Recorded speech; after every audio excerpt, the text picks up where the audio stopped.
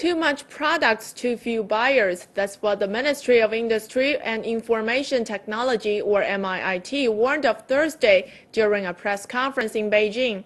As China News shows you, the steel, cement, and glass sectors are running at an overcapacity.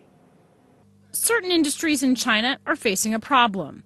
Boosted by government fiscal policies, Jia In-song, inspector of the Raw Materials Division under the MIIT, says production has expanded faster than demand.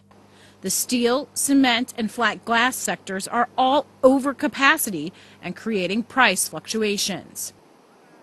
MIIT figures show China's steel industry, for example, produced 660 million tons by the end of 2008. By October, excess capacity in the sector had reached 200 million tons, with another 58 million under construction. The cement sector also has huge excess capacity. So much, in fact, Jia says about 27% of the country's cement sector is obsolete.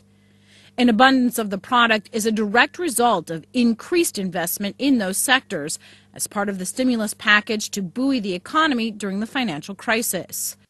Jia says in just the first 10 months of this year, investment in the cement industry grew 64%. Flat glass investment grew by 35.3% and steel by 3.8% year on year. It demonstrates that our policies to deal with international financial crisis are timely, and policy originations for revitalization strategies of key industries are on the right track. Measures to maintain growth, expand domestic demand, and readjust structures are effective. To fix the situation of overcapacity, Jia said the government would push forward mergers and acquisitions in the steel sector to increase industrial concentration.